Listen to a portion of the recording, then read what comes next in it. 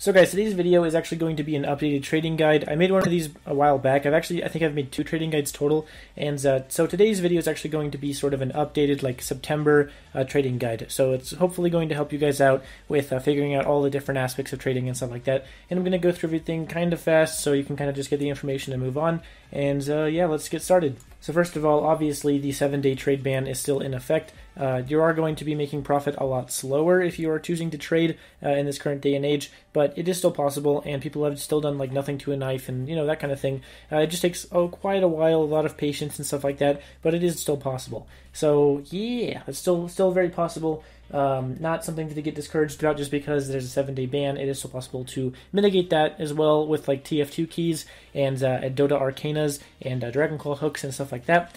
And yeah, let's talk about that next. So a Dota 2 Arcana or the Dragonclaw hook are actually items that you can in fact buy instead of having to deal with a 7-day trade hold. An Arcana goes for roughly like $20 to $30 in this current day and age, depending on the Arcana obviously. And then a Dragonclaw hook goes anywhere from like $600 to $700. I've seen some of them even reach like near the $800 range at some points. But yeah, that's definitely for the higher tier people. If you are trading like the $20 to $50 skins, then you can definitely go for some Arcanas. Or if you're trying to get a knife, you can buy a few Arcanas. It's easier to have Arcanas than it is to have keys, in my opinion. And a lot of people that are using CSGO to trade still do want Arcanas. And a lot of them are actually trying to get Arcanas just to invest in them because they are pretty good. And then obviously you have TF2 keys as well.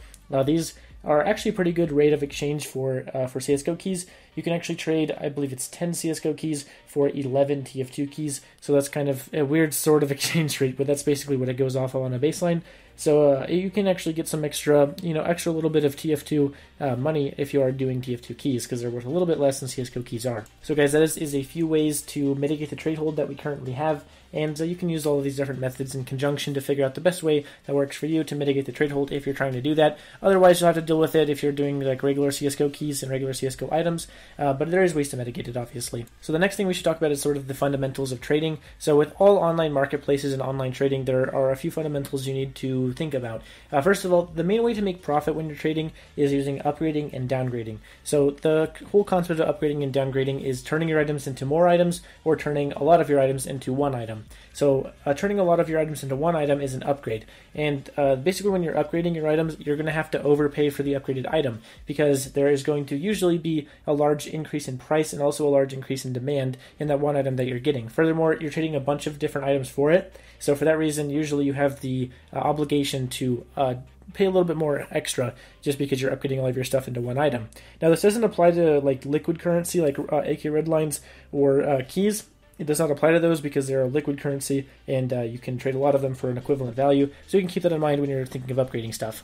The next thing is a downgrade. A downgrade is where you're turning one of your items into many items, and when you're downgrading stuff, you can actually expect the person to overpay a little bit just because you are getting multiple items from them, and that means that since the person's getting multiple items, there is going to be a bit of a higher chance of risk and a higher chance of price fluctuation because there are more items involved, and so there's a higher chance for them just naturally to be able to fluctuate in price. You're taking on a bit of a risk by downgrading, but you are getting a bit of overpay as well that can cover that risk. So you can expect a little bit of overpay, usually just like a couple percentage points of overpay, and you can't really expect that much, but you can get some. And that's sort of how you make profit in this day and age, is just like upgrading into one thing, waiting for that thing to maybe like rise a little bit, and then downgrading it and making a bit of money off of it, and you can end up with like more stuff. So like let's say you start with like a key, for example, and you downgrade that key into about $2.70 worth of items. That's a pretty good downgrade, but let's say that's what happens.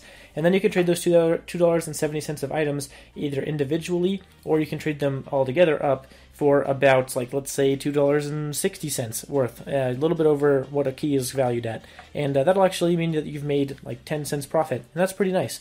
That is obviously a very good scenario, and those percentage points are going to be a lot different for you personally, but you can make a few profitable trades by doing that. So that's sort of how you profit in this day and age. And if you use the other tip with using the TF2 keys and the Dota items, you can actually make a lot of really consistent profit and not have to worry about a lot of trade holds. So I think that's one of the best ways that you can trade in CSGO in the current day and age. Alright guys, the next section of this video is going to be dedicated towards different ways that you can find trades. So there are quite a few. The first one is finding a Discord server. This is probably the most prominent one in this current era of gaming. Discord's a very good place to have people come together and create a marketplace. And obviously, a marketplace is where there's some competition. There's buyers and sellers all put together. And I think Discord is a great place for that. So there are a few trading Discords you can choose from. There's obviously, you can just join my Discord. There are people that actively trade in there and have made trades in the past, and there are a lot of people that actually post their trades in my Discord. So if you are looking to do that, you can for sure. There's also a pretty large CS trading server on Discord that I've heard about. I've been offered to join it from a few people in my current Discord, and I don't know what it's actually called. So if you want to go check it out, then you can join my Discord and then ask the people there for an invite link to it. And that one seems to be a pretty large one with a lot of people that are trading CSGO items. Now, the next thing that you can do is you can head over to r/Global Offensive Trade. It's a subreddit on the site Reddit, and this is also a really, really good place. I think this is actually the best place that you can personally go for getting trades and finding people to buy your items, because Global Offensive Trade, you can kind of just throw your trade up there, and then people throughout the day from all different time zones can kind of like see your post and upvote it or like talk about your pricing. You can also like ask for help on what an item is worth and stuff like that, and it'll be a little bit better than going to a trade server on Discord. The trade server on Discord might be a little bit more active, but the Global Offensive Trade is going to be a lot more people with a lot of different opinions, so you can get a pretty diverse opinion on your items and what they're worth and stuff like that. And you can do like price checking and all this really nice stuff. So it's a very, very good place. It's helped me quite a lot. I've made quite a few trades on r/Global Offensive Trade, so it's a really good place to go. There are obviously other trading subreddits, but you have to be careful because I know that some of them are actually scam subreddits, and there are quite a few of them that are like that. I would just stick to Global Offensive Trade if I were you. That's a pretty good one to go to. That's a sort of a one-stop shop that you need to go to. Now finally, the last place that you can go is just on a CSGO trading server. These are pretty few and far between these days. They used to be a lot more prominent back in the day, and there are still a few that are around and pretty active and pretty lively, but they very much so have like sort of fallen off. But they still do exist. If you just look up trade on the CSGO community server page, you'll probably be able to find a few of them that you can go on to, and maybe find someone on there that wants one of your items. Those ones tend to be a little bit more fun because you can kind of just AFK in them, and you can just like jump around and show off your items, which I think is pretty cool. And then you can also get like in-game screenshots, and people can get sort of an in-game view at a lot of your items a lot easier. So I think there is some benefits to that as well. Obviously, you can try all of these different techniques and put them together to kind of find the best way to find good trades. But make sure you don't get sharked. And let's talk about sharking next. So sharking in CSGO is where someone who acts like they know what an item is worth will tell you that an item is worth a certain price, but it is actually not worth that price. So this happens a few ways. Usually someone will be like, oh, well, I have a bayonet Doppler, and it's worth like 9 trillion keys because of its some crazy pattern or whatever. It's worth a lot more. And so they'll get you to pay them more items and more value for their item than it's actually worth, and you'll lose out on a lot of money. So just make sure that you're using some sites, like for example CSGO Stash, Bitskins, the Steam Community Market even, Steam Analyst is also kind of okay, or sorry, Steam Analyst is also kind of an okay site. You can use these different sites as well to kind of get a good idea of what your item is worth. You can also use price checking on the Global Offensive Trade subreddit that I was talking about to figure out what your item is really worth and what other people's items are really worth, so that you make sure that you're not getting sharked. And also, if you just want to join my Discord, like I said again, I am there active, and there are also some investment helpers there that can help you get an accurate price on your items and talk about if a trade is fair or not. And you can kind of, go through some of those calculations and make sure you're getting what you actually want.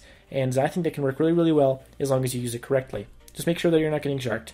Another thing, obviously, is scamming. You just want to stay really far away from anything that seems too good to be true. That's usually the best way that you can detect a scam, if it seems too good to be true. Obviously, if someone's giving you like a free gift and it seems like really genuine, then that's okay. But like for a lot of the things like, oh, can you join my team for this tournament, or can you give my tournament a plus rep on this site, it doesn't take that long, or whatever, those are scams. If someone ever sends you a link to a site that you don't know, even if it's like a Bitskins link, make sure you look at the link very, very carefully and make sure you only click that link if you are absolutely sure that is legit. Also, do not click links in general. That is one of the worst ways to do things. I have sort of a no-link policy, so if people ever send me links, even on my Discord, even people that I've talked to and know for a long time, I still don't have them, send me the links. Even to, like, Steam. I don't have them send links to me on Steam, because instead I just want them to send me, like, native links where I can just use the Steam app on my computer to get to their profile or whatever they want to send me, because that way it's a lot more safe for me personally, and I don't have to deal with getting scammed or phished. Now, phishing is very, very common. There are sites that literally look identical to like Bitskins or CS Money. They have like very, very, very tiny differences. They can even replicate the actual site itself. So with that being said, make sure you are not getting phished. Do not click any sort of suspicious links at all, and you'll be fine. You'll move on with your life. If something seems too good to be true, it probably is. So that's how you can kind of avoid being scammed in 2019. There are a lot of scammers out there, and it's usually pretty easy to tell if a person is actually a scammer or not based on their Steam profile. But make sure you're looking into that a lot. And also, if you're unsure of something, you can also ask some people in the Discord server that I talked about earlier. And yeah, that's kind of how you can prevent yourself from getting scammed. So guys, it is about going to cut it for this video. Hopefully this was really informative and helpful to a lot of you out there that are looking to make some more profit, and especially the trading side of CSGO. I know this was a little bit of a longer video than I usually make, but hopefully this was good for giving you a good all-in-one comprehensive guide to how to trade in CSGO.